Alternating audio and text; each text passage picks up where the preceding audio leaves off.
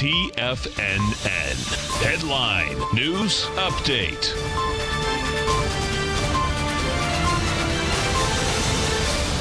Good afternoon, everybody. I'm Tommy O'Brien, coming to you live from TFNN headquarters in St. Petersburg, Florida. It's Monday, July 1st, first day of a new quarter. We got markets in positive territory, but pairing some of those gains that we had at the opening bell. S&P's up 16 points, trading at 2960. We get the Dow up 59 points, trading at 26,659. NASDAQ up 71 points, trading at 8,078. Dollar index, quite a day to the upside, up 734 ticks, 96,400. On the flip side of that, gold pulling back with a strong dollar. We got gold off almost $25 at $13.8890. Oil, positive 22 cents, but had been as much as $1.50 or more higher. Trading right now at 58.70. And notes and bonds, we got some lower price, higher yield. The 10-year negative 11 ticks, 127.20.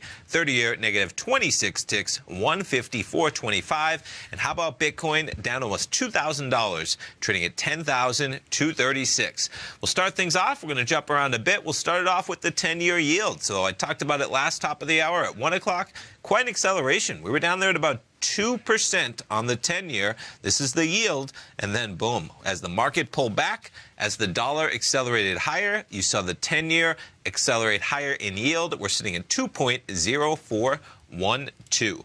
Jumping around, what else we have going on? We'll jump over to the futures markets, and we'll start it off with the Dow, and there's your acceleration. So not far from where we were in terms of the last update. 1 o'clock, we were right near these levels, but we're just kind of hanging right down here. We got 2 hours left to go in the trading day. We'll see where we end up. Dow trading 26,649.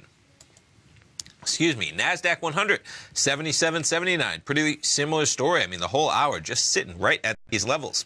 S&P 500, opening bell of 29.80. We're now a solid 20 points below that level, trading 29.60. Crude oil, quite the acceleration as well. Still technically in positive territory, but crude was above $60, now trading about $1.50 under that level at 58.60. Gold contract as well, pulling back, trading at 13.89. And there's your euro chart. Your dollar's going to be an inverse of that. We're trading at 112.83.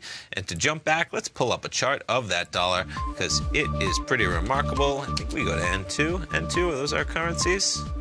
They sure are. There's the dollar index, top left. There's your euro, top right. The yen trading at 108.46, and that pound down there at 126.38. Stay tuned, folks. Dave White coming up with a Power Trading Hour live from 2 till 3. Tom O'Brien live from 3 till 5. Have a great Monday.